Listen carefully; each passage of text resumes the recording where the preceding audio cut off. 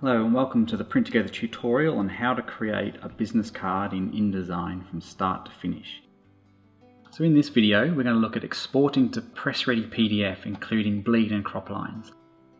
The bleed is basically the area outside of the artboard, and the reason we need bleed for a printed product is when we come to trim a printed business card we actually need any of the background that goes all the way to the edge. We need a little bit extra outside so that when we trim, we have the colour either side of the blade. To give you an example, if we were to set this back to the art area and we were to print this, when we came to trim it, if we were slightly off, or if some of the ones at the bottom were slightly aligned differently to the ones on the top, even by just a fraction of a millimetre, you'd end up with a white paper line because there's no extra colour in the bleed. So the reason for the bleed is to have a little bit extra when we come to trim. Going back to video 1, I set this bleed area, this bleed guide, to just 2mm. I can always obviously drag it out more, but the reason I set it to 2mm is because this is a flat business card, it doesn't need to fold, it doesn't have any extra elements to it.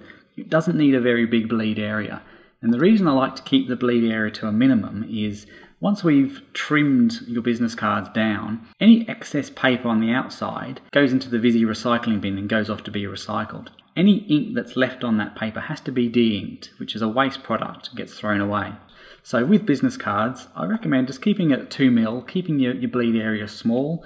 With booklets and so forth, you'd make it more like 3, 4 or 5mm, just because you need a little bit extra for when it's folded and so forth. But for business cards, postcards, anything that doesn't need folding, I'd keep it just down to a minimum, to 2mm. Okay, so we've got our bleed area set for the front, all the way out, and for our back. Now how do we create PDF with bleed and crop lines?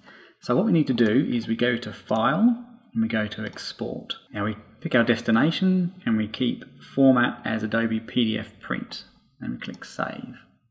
Now in here we want to set our PDF to press quality, which is sort of a high quality for printing, and this automatically sets the majority of the settings to what we need. The one thing it doesn't have is the bleed and crop lines. So what we need to do is click crop marks. We don't really need colour bars, registration marks, bleed, because we actually impose this to have more of the business cards on a page, so we add that ourselves.